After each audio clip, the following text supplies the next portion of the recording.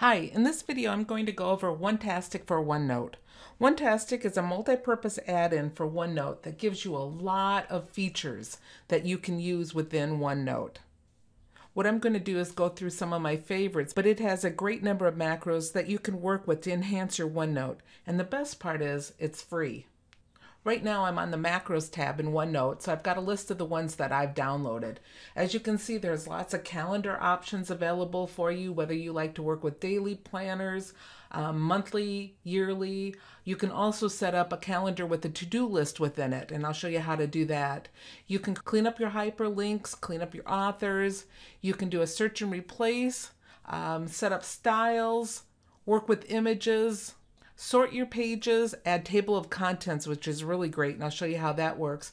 And also, where am I? The navigation feature that lets you know exactly where you are within your OneNote notebook. And with it, you can click to go back. So the first thing I want to do is show you where to go so you can download it if you're interested in using them. The website is GetOnetastic.com, and I'll put a link to it below so that you can get to it quickly. So once you input that, what you want to do is scroll down until you see the button Go to Macroland. When you click on this, it's going to take you to all the macros that are available.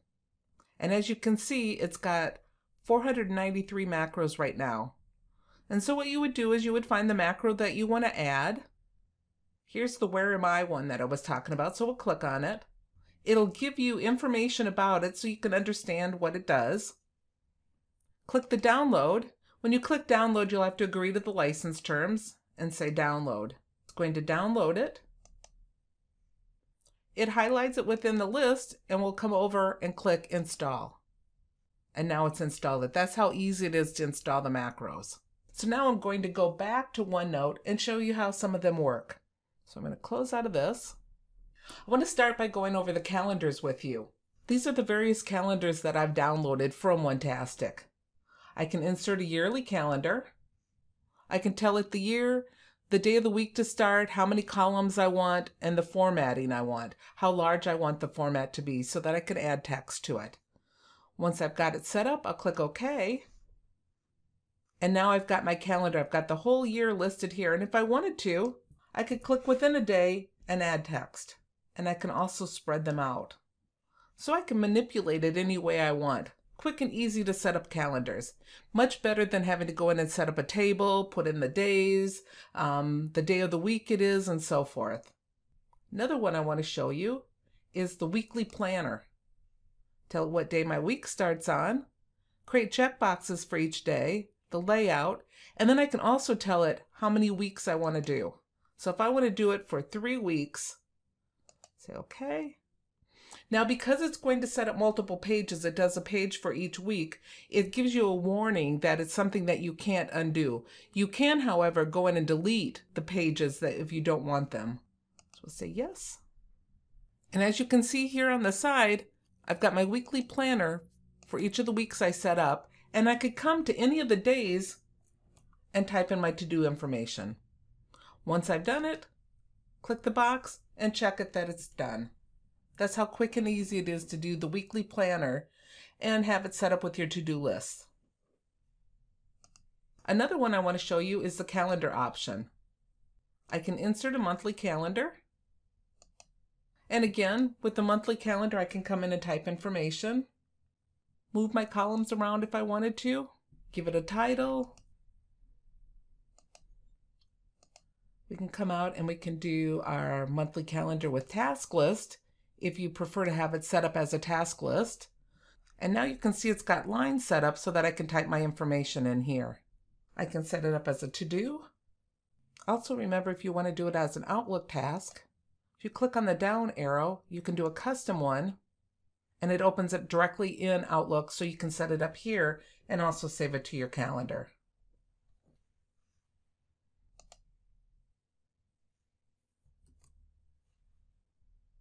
This feature, using the calendar for your task list, is great if you're more of a visual person instead of having just your to-do list or your tasks listed on a list. So I can see what days I need to start things, or I can even set it up so that they're listed on the due date. So when I'm looking at my calendar, I can see that on Friday the 18th, my budget is due. So I can create my custom item, set everything up, and I can see the budget's due on this date. So I could start working on it whenever I want, but I can see visually what my due dates are. So it's a great feature to use. While we're here on the Home tab, I want to show you that Onetastic is also listed on the Home tab, and it shows you the macros. You can click on it. It'll take you directly to the macro tab to pull up the information. You can also pin to the desktop from here. I can pin this page, so if I want to always see this page while I'm working on it, I can pin it to the desktop. And as you can see, I've got a shortcut to this page on my desktop. It takes me right back in. We've got the Launch OneNote calendar. When you click on this, what this does, it's different than an actual calendar, is it's going to launch in a separate window a calendar of all of the changes or everything you've done within OneNote based upon dates. So I can see yesterday I worked in OneNote and I added 2 calendars. So if I wanted to go to a date where I did some work, so it's easy to move around if I know what date I worked on stuff, I can click on the hyperlink and it'll take me to that day. It's great if you're collaborating. You can go through and look at collaborations with other people, see what dates they were working on things as well. I can change it to the day view, or I can also change it to a month view. And I can scroll through to see the different changes that I've been making as I've gone along. Go back to the macro tab, and I want to show you a few other things in here. Search and replace is really great. So if you need to make changes within a certain page, a notebook, or a section, you can do that from here. So if I needed to find everywhere that a certain word was and replace it with another word, so if the name of a company changed that you're working with, you could do a search and replace for the current name and replace it with a new one. The navigation, where am I? What this is going to do is it's going to run a macro and it puts in exactly where you are within your notebooks.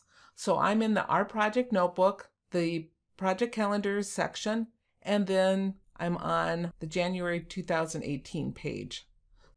So if I switch over to one of my other notebooks and put in the Where Am I, it adds all of the information. So I don't lose track of where I am. Another great feature it has is the Printout feature. You know how sometimes when you export things that you had printed into your OneNote or you printed out to a PDF, how it kind of shifts everything and so the margins are off? What this does is kind of centers it up, and I'll show you what I mean. Once you run it, it's going to kind of shift things a little bit on the page. Here's one I exported to PDF before I ran the printout. If we scroll down, you can see it's kind of shifted everything over to the right. The second one, as you can see, it's kind of centered it more, so it helps shift things on the page so it doesn't look so awkward.